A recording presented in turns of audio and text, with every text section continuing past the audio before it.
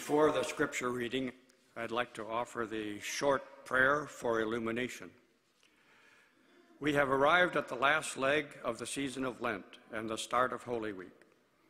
Sorry, let me get to the right script. Sorry.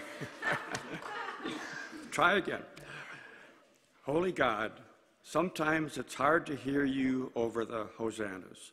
Sometimes it's hard to hear you over the noise of city streets. Sometimes it's hard to hear you over our racing thoughts, our mental to-do lists, or our desire to fit in. Sometimes it is hard to hear you in this noisy world. So just as you stopped traffic in Jerusalem, stop traffic here. Pause the rush. Open the gates.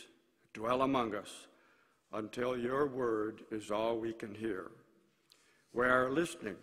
We are laying down our cloaks. Amen. Reading now from Matthew 21, verses 1 to 11.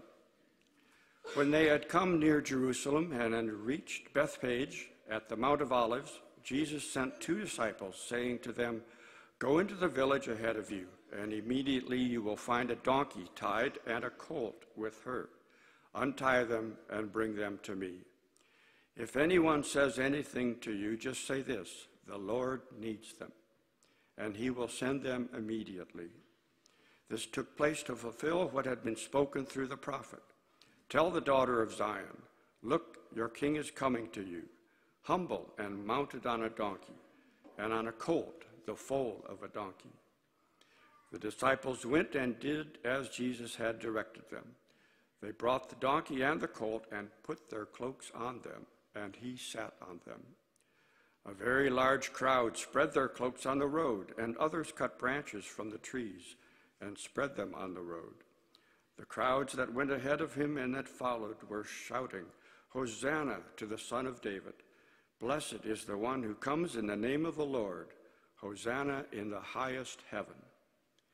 When he entered Jerusalem, the whole city was in turmoil, asking, "Who is this?" The crowds were saying, "This is the prophet Jesus from Nazareth in Galilee." The word of the Lord.